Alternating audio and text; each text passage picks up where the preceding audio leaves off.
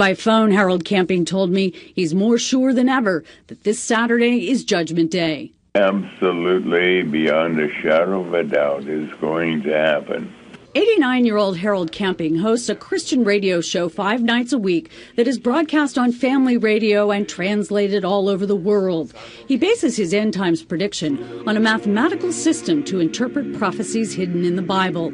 But there are many in the worldwide Christian community who disagree with Camping's theology. My personal opinion is whenever somebody sets a specific date, the Lord says, I will not come back on that day. Pastor Jan Van Oosten of North Fresno's New Covenant Community Church is doing a series of sermons on the end times because of all the chat about Judgment Day. Van Oosten says he believes no one knows the day or time of the end of the world. But Harold Camping says it will begin at 6 o'clock on Saturday on the other side of the world. Kind of like a progressive earthquake. It from everything we can learn. The Bible talks about it going from nation to nation. The Bible speaks about those standing afar off and weeping and wailing. Camping says he will spend what he believes will be his last hours on earth watching it all unfold on TV at home with his family.